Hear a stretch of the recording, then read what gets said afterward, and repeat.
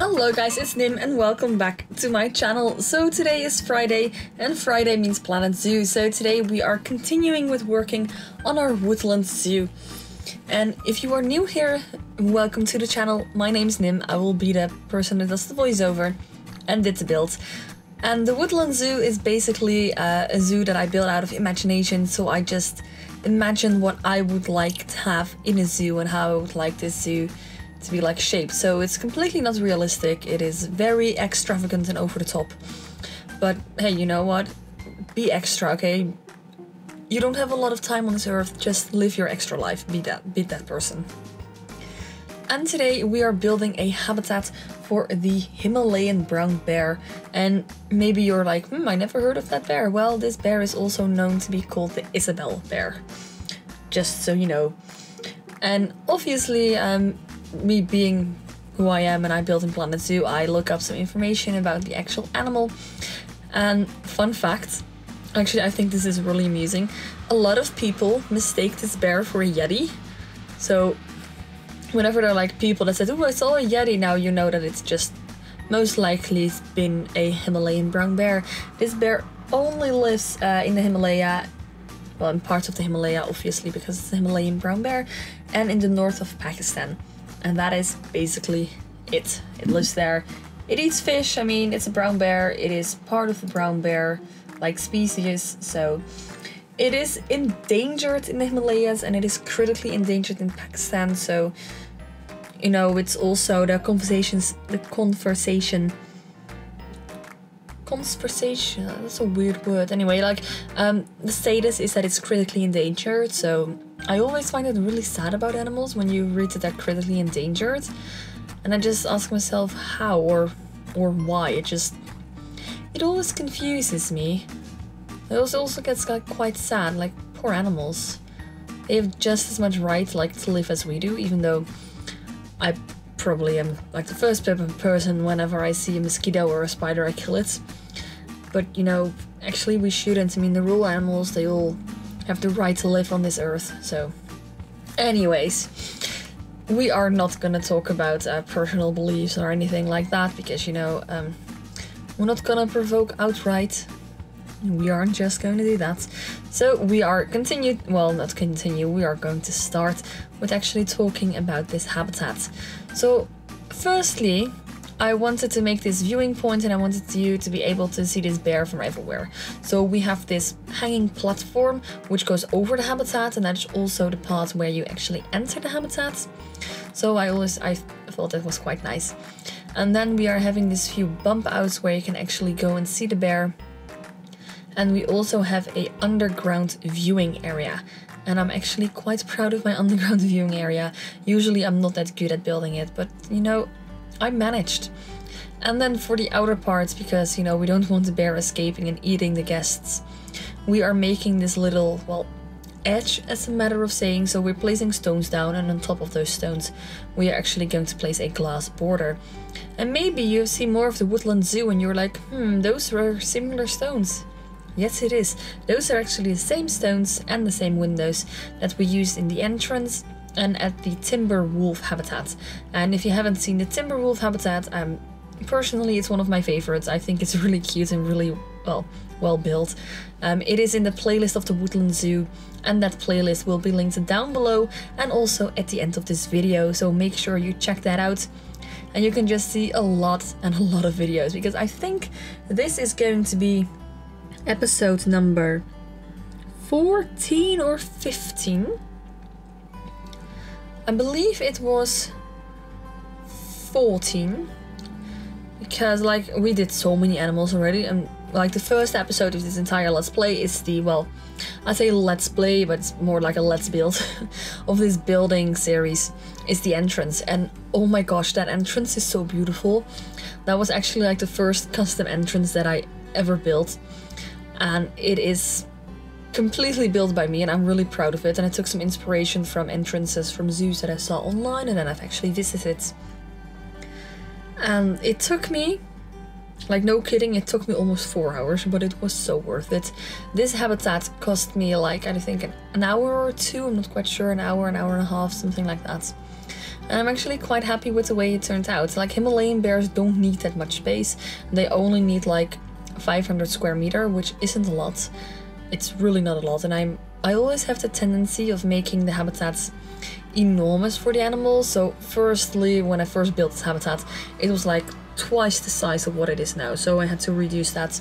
So that's why me placing down the barriers is also not in this video, because it is ridiculously large, and I shrunk it down anyways. So, and then of course a lot of the terrain itself is non-traversable area, like the rocks and the rocks that I built and the rocks that are in the game. Like, the animals can't walk on that. And I believe the animals still have like, I can't see it because it's blurry, because I'm doing a voiceover in the same software I'm also editing. So it's kind of blurry, so I can't read it. But I believe they still had like 3,000 square meters, something like that. I mean, at least they have enough space. Like, I mean, there is that. And I'm actually quite happy with the amount of space that they have. And you can actually see the bear from like every angle. Plus, if the bear doesn't want to be seen, they can hide, and I think that's really like important as well. I mean, animals should be allowed to hide. The fun fact is, like, this animal, it needs snow, and I don't know if you know this already from me, but I love the snow. If it were up to me, I would move to a country where it snows like all the time, like Antarctica or Iceland. Faroe Islands, something like that.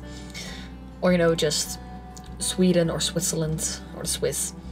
Something like that. Wait, the Swiss and Switzerland are the same. Austria, I mean. So, something like that. So, but, you know. Unfortunately, I live in the Netherlands, and the last time we had snow was 3 years ago. And that was it. It was actually kind of sad, because I love snow. When I was a kid, it used to snow here every winter, but now with all climate change, it actually isn't snowing that often anymore, which really sucks, because, you know, I love winter, I love snow, I love snowball fights and everything like that. So all the animals that have like snow and they need snow, I love it. Unfortunately, I don't really like the snowy maps in this game, because, you know, I think they look a little bit weird, but that's just my humble opinion. At the moment, we are just making sure there is enough vegetation and landscaping for these animals, because, you know, they do need it. I mean, they are bears, so they're gonna need like climbing areas and trees. That's always what I think about. If I think of bears, I always think of like big trees where they climb in, and then I think of all these little like flowers that are usually surrounding them and then where they lie in. I don't know, I make some weird associations in my head, like half of the time. I don't even know what I'm associating is correct. I probably heard it somewhere and then I remember it, but I never really remember where I heard it or everything. I remember like parts. But again, that's just how my memory works. That's just me. And here we are making sure that there are like some fallen trees as well, because we want to create the illusion that these bears are kind of rough and that they are like kicking over some trees and that they're really strong, dangerous bears, so you should be careful and not mess with them. That's actually a true fact. Never mess with bears, because they will kill you. Bears are very dangerous, but also very beautiful. I once went to a zoo and there was a bear habitat, and it was like really close to the entrance, and the bear was lying like next to the glass, and you could just see his paws. Like, his paws were bigger than my head, and I have quite a big head. It was just so intimidating and just like, whoa, this animal is really dangerous. Imagine coming across a bear in the wild. Just imagine it. I would scream. Although screaming, I heard, is not that smart to do with brown bears. With brown bears, it just... apparently you have to make no sound, and with black bears you have to make sound, and with brown bears you don't. But I feel like if you don't make a noise, they're gonna kill you anyway, so I'd probably just scream. And you shouldn't run, because they see that as a threat or something. I mean, I don't know. I'm not a bear expert. Ask the local people at your zoo about the bear, I guess. I don't know, I really should have done some research about bears. I have to say that making like landscaping scenes is really one of my favorite things to do. And I really love the way that it looks with all the different kind of plants, and then we add some like berry trees, plants in there, and then some more trees. And it looks absolutely just so cute. And I'm gonna say it again, but I really love it. I just like how cute it is. Also, big tip, never redo like the stones. Whenever you've placed like stones and you want to place stones inside of the habitat, just copy the ones you already have, because like it takes you a lot of time, and if you rotate it, it looks the same anyway, so it doesn't really matter that much. Oh yes, I also created some little climbing area for these bears, and I didn't thought that they would actually go on it. But as it turns out, they actually really liked it. And during the cinematics, you will see so as well that they really like it and they use it quite a lot. I mean, one of the bears just go up there and pooped and then it fell on the other bear, which was kind of funny. But they really like it and it looks so cute. And here I was noticing the downside of having such rocky like terrain. You can barely fit like a lot of the enrichment items, which really sucked because I like to use them all. But, you know, we managed good. And then I noticed that some of the traversable area wasn't correct, so we fixed it. And once we have fixed that, we are going on to the exterior. And the exterior meaning like the finishing touches. So we are adding some benches upstairs, downstairs, and on the floaty levels. We are making sure that the rocks aren't sticking out. Then we are going to add some trash cans as well, because, you know, guests in Planet Zoo are kind of rude. They just dump their trash everywhere. I mean, if I don't see a trash can, I just put it in my pocket or backpack. I don't throw my trash on the street. These people should be brought up better. Obviously, we're adding some donation boxes, and we are making sure that our guests can get educated. So we are putting it all in the Himalayan black bear, and then we are also going to put some conversation. I feel like that is, I pronounce it conservation. Conservation, not conversation. Conversation? I don't know the difference, man, in pronunciation. This is annoying. But you know what I mean. Like, we're gonna put one of those signs up so the guests get educated in that as well. And then we are just adding some lights. And I think, guys, we are almost going into the cinematics. So enjoy the cinematics, and I hope that you enjoyed this speed build. If you have, make sure to like, comment, and subscribe to the channel so you get notified when I upload more videos, and I will hope to see you guys on Sunday. Bye guys!